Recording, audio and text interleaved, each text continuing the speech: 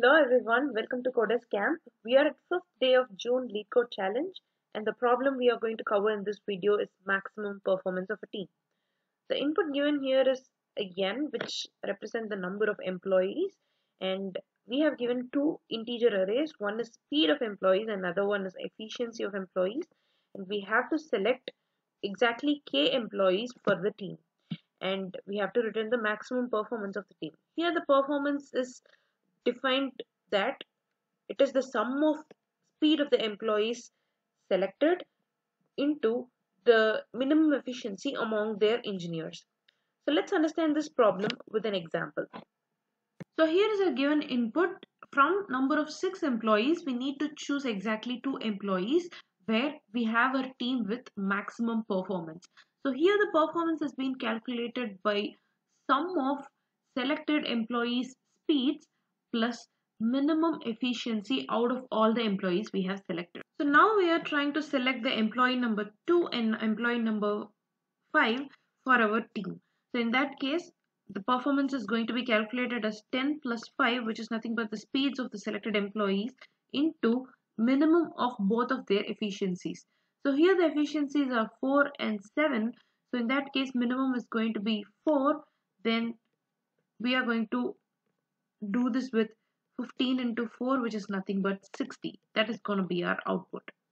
So how are we going to approach this? So the first intuitive solution was, if we are trying to maximize the performance, then the values of speed and efficiencies must be maximum. But here they said that we are going to select the minimum efficiency out of all in the given efficiencies or in the selected employees. So if we are selecting k employees, then in that case the efficiency to be considered is going to be the lowest out of all the selected employees. So the idea is to select the less efficient employee first. So if we have any employee with lower efficiency, then the rest of the employees, that is k minus 1 employees, must be having the higher efficiency than this efficiency.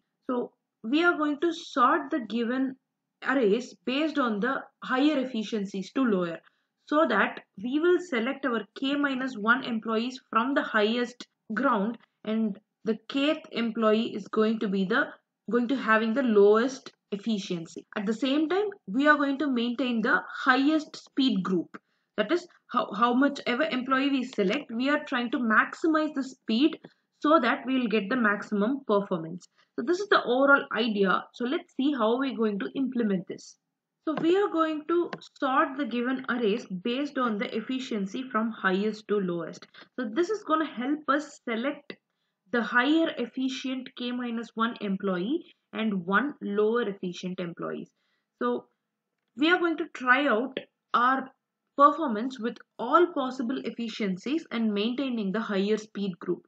To pick the employees based on higher efficiencies, this is going to help us.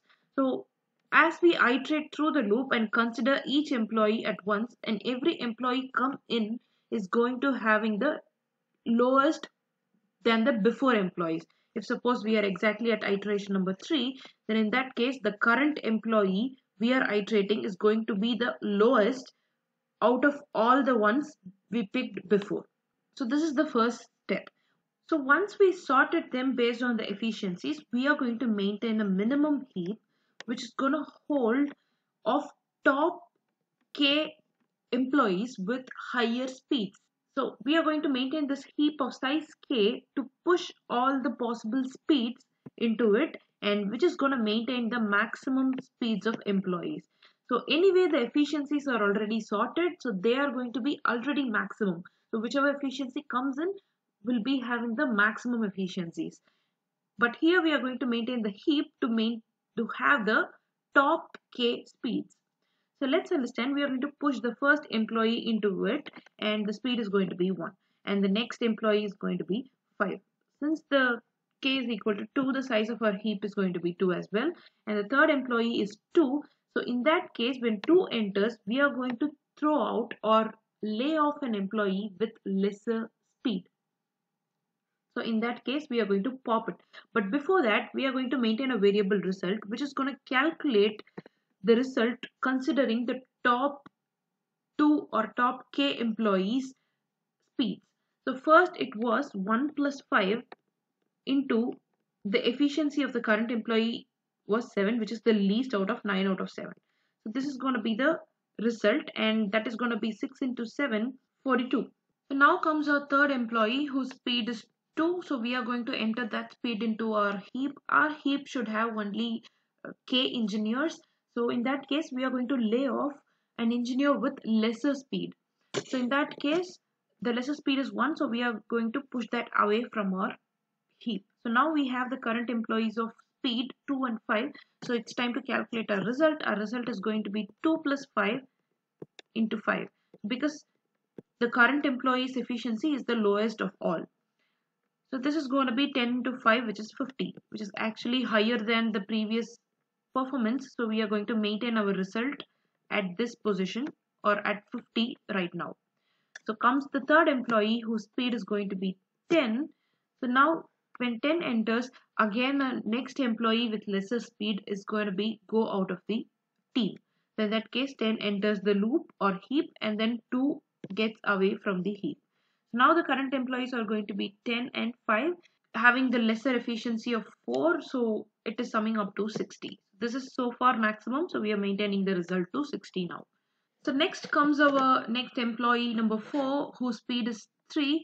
So if we put 3 into our heap, that is actually the lesser speed compared to the other 2 employees. So in that case, we are going to push 3 away. So hope you're understanding this concept by now. We are going to maintain a higher speed group along with higher efficiencies.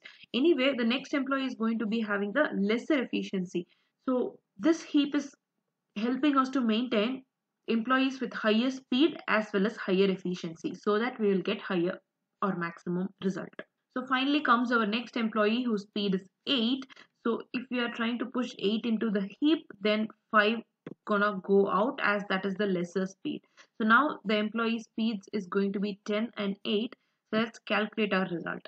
So if we are calculating 10 plus 8 into the lesser efficiency, that is 2, it is overall going to be 36, which is actually the lesser performance compared to 60. So we are going to stick with 60 and not going to consider 36 for our result. So we reached the end of iteration. We don't have any other employees left to form our team. So we finally formed a team of 2 employees with speed 10 and 8, and our result is going to be 60, which is the maximum performance we could achieve with the number of employees given.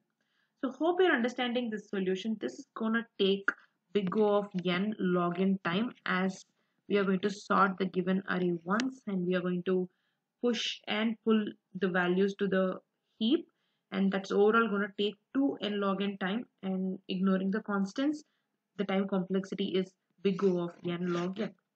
Hope you're understanding this solution. Let's go to the code now. So first, let us have a two-dimensional integer array to hold both speeds and efficiencies together, so that when we sort one, the other also gets sorted accordingly.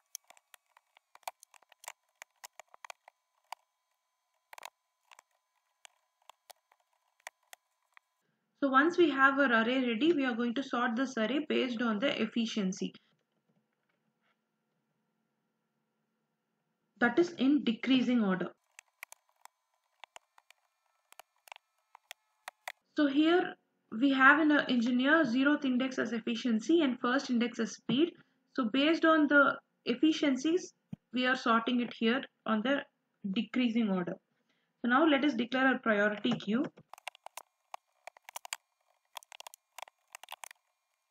And the size of our priority queue is going to be k. And we set the comparator that if we insert the speed, it should be based on the increasing order. And whenever we remove a speed, it should remove the least speed from the heap. So let me declare my result and this total speed variables in long, because they have said that in problem statement it will be higher, and we have to return in 10 power 9 plus 7 modulo.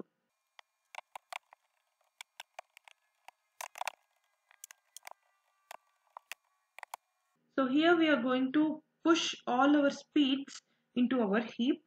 So our speed is at index 1 in our engineer array. So before adding the speed, we are going to check whether our queue size is of k. If a new element enters and already the queue is full, then in that case we are going to poll the least speed and then add the new speed. So we are checking if our pq.size is already k, then in that case we are going to push away the least element from the queue. So we are maintaining a total speed variable in order to hold the total speed right now at the heap. So from that we are going to subtract the least speed. So now our total speed will become, so which is nothing but speed so far plus the current speed of the engineer. So now calculate result for every possible speed.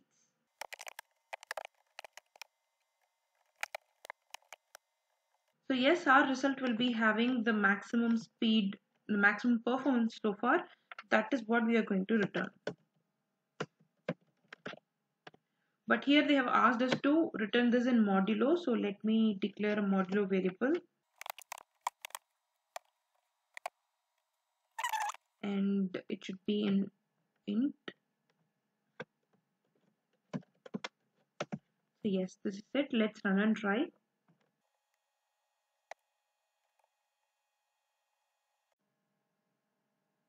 So yes, let's submit. Yes, the solution is accepted and runs in 39 milliseconds. So thanks for watching the video. Hope you're understanding this concept. If you like the video, hit like, subscribe, and let me know in comments.